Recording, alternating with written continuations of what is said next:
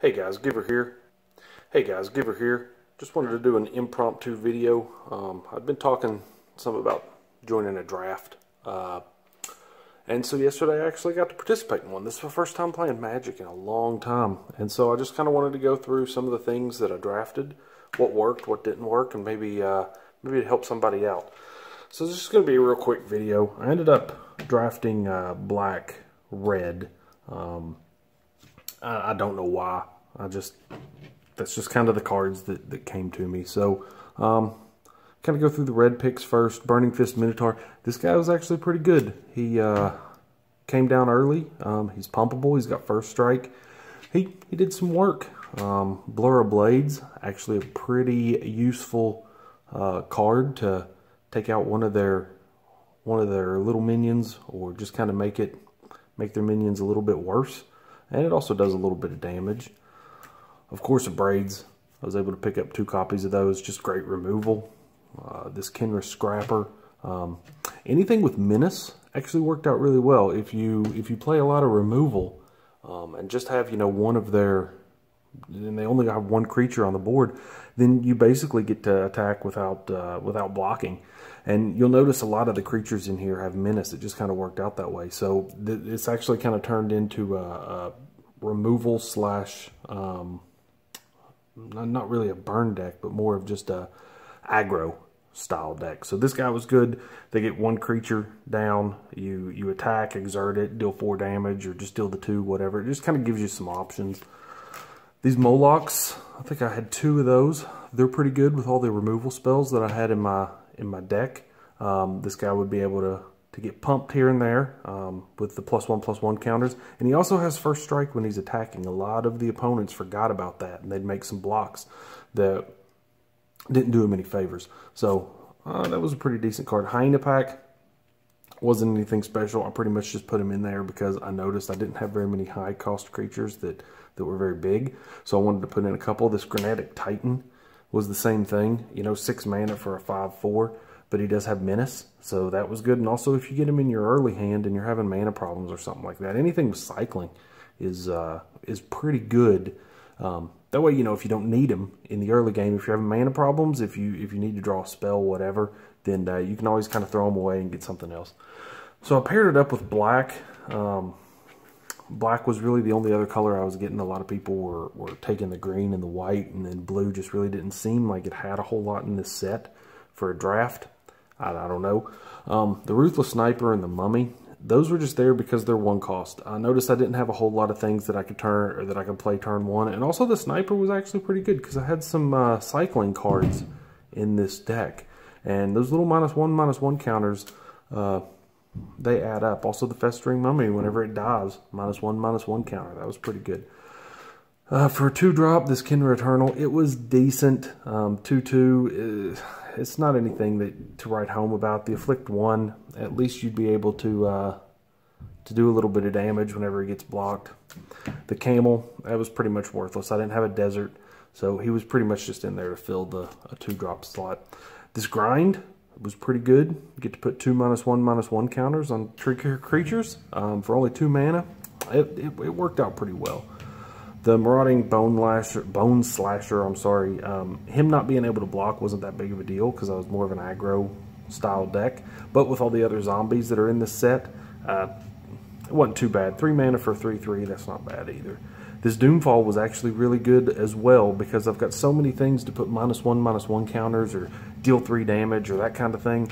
A lot of times their big creatures would only be, the things that I didn't have an answer for would be the only thing that the opponent would have left. And this guy would just be able to, or this card would just be able to make it go away, It wasn't so good if the opponent has a ton of creatures on the board because they'll just sack like a little 1/1 token or something. But still, I found a lot of uses for this. These 2, I don't know why I even put those in there. Target player discards 2 cards. They were worthless. I should have put some other just junk. I would have been better off just putting some just junk creatures in there. It doesn't matter.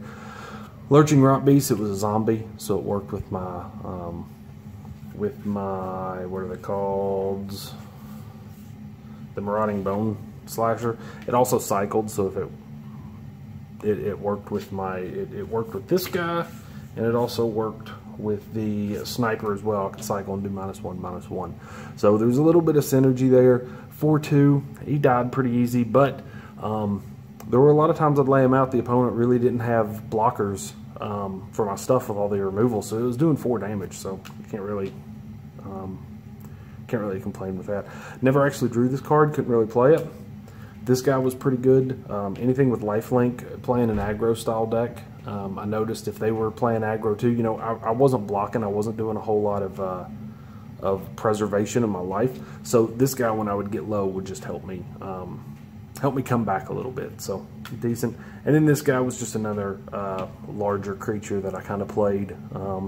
Didn't really have anything better. I didn't draft anything great. I mean, you can see from this deck, it's pretty much just a bunch of, it's a random assortment of junk, but that's kind of why I like drafting, because some of the things that you would think is junk and constructed actually turns out to be pretty good in a draft setting.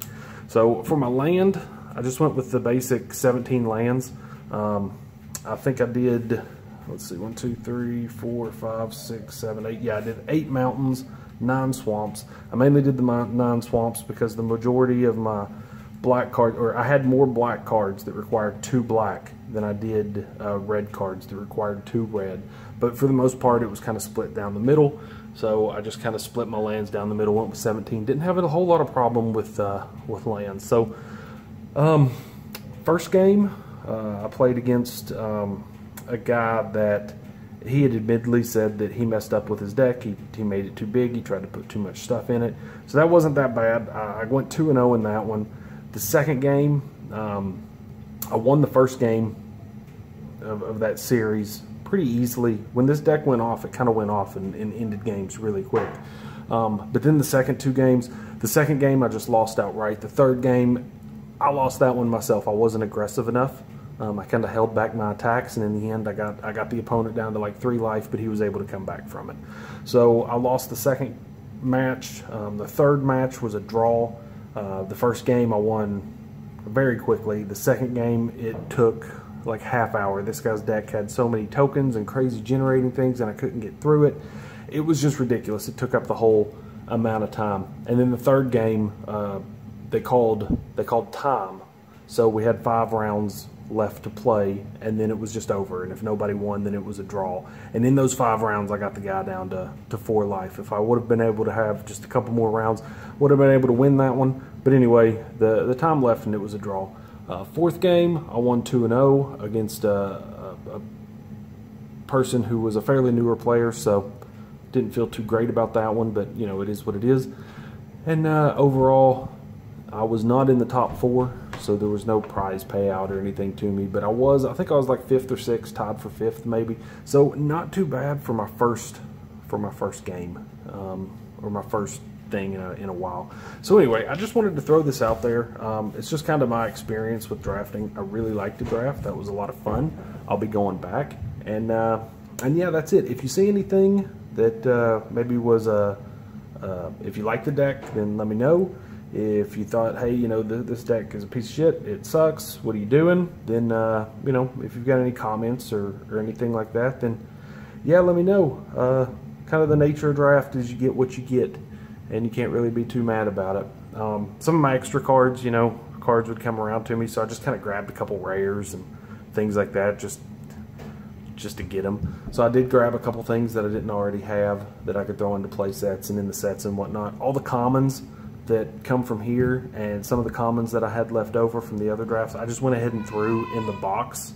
So those will just be given away in this next giveaway. So that's it, guys. Thanks for watching. See you later.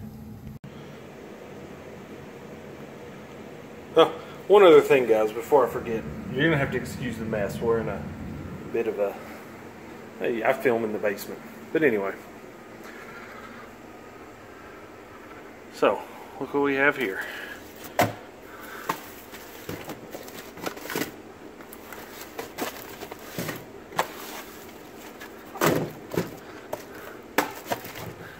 It all came in. And I'm actually getting ready to go to my local store and trade a bunch of old crap that I had laying around, non-magic related. I'm going to try to get 2 more boxes. 2 more boxes. Not of Kaladesh. Maybe an Hour of Devastation and a Amonkhet or Aether Revolt or something like that. Something that we hadn't opened on the channel yet before. But just wanted to let you guys know we got a lot of Kaladesh coming your way. And yeah, that's it. I think I'm going to open up maybe this guy. Maybe this guy right here. I think I'm going to open up him tonight. I'll get that filmed. Maybe get it put up tomorrow or Monday. Or shit, tomorrow is Monday. Yeah, Labor Day. Tomorrow or Tuesday. But I think a Labor Day box opening extravaganza sounds pretty good. So anyway, talk to you guys later. Bye.